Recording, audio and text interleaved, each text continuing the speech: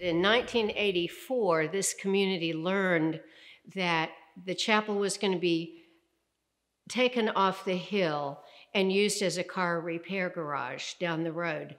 And that came as a surprise to us. And we decided that we wanted to do something to resist that. So I got to go talk to the man who was going to use it down the road as a car repair garage for his grandson.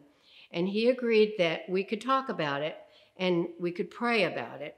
And so about 3 weeks later, we did convene at the Patterson School adjacent, and we talked and prayed about it, and he decided that he would leave it for the community.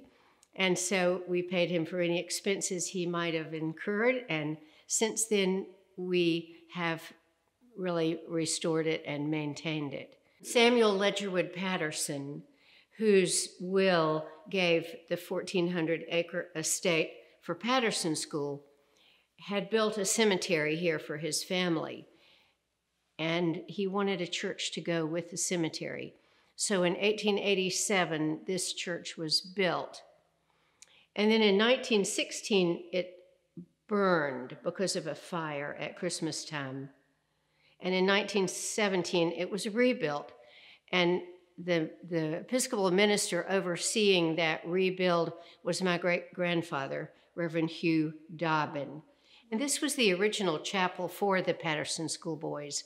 The Patterson School got started in 1909 after the death of Samuel Patterson and then his wife a year later. And in 1909, the school started, and the boys trekked here every day, morning and night, for their services. Today, we have 2 services, Easter Eve and Christmas Eve, with beautiful, mainly local music, and a different minister, different persuasion every time, but always interesting. And 2 wonderful concerts a year, and those are usually from out of the region. And everybody says that they like the acoustics.